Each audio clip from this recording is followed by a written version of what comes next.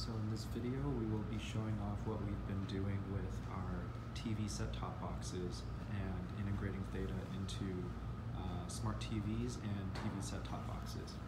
First of all, over here we can see that there is a live sliver stream playing right now. This is on our Sliver TV website on PC. Now we come over here and we have 3 TVs set up.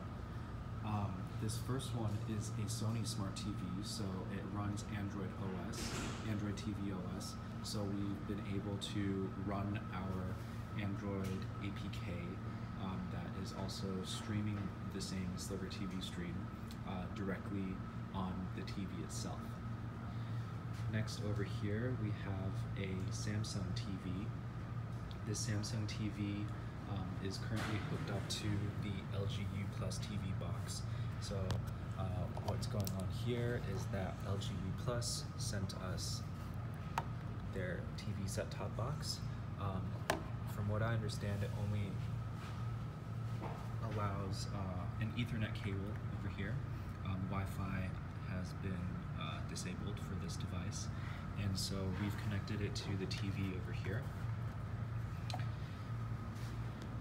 And it's been running for a while, so you can see that there is 7 peers, 32 megabytes of CDN traffic, and 76 megabytes of traffic video bandwidth from peers.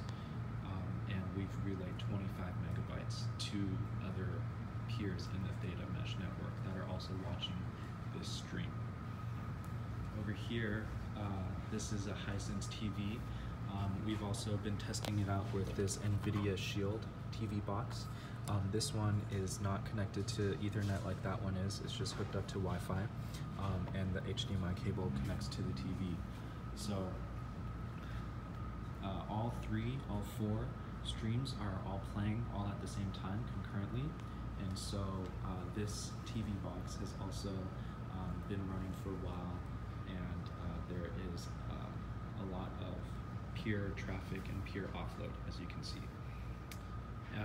We've been working on integrating into Android TV and also into some Fire TV devices as well. You can see that in this UI it's still not production ready, but you can see on the right hand side that there are lots of logs being outputted to help us convey in our demo what is actually going on. Thanks.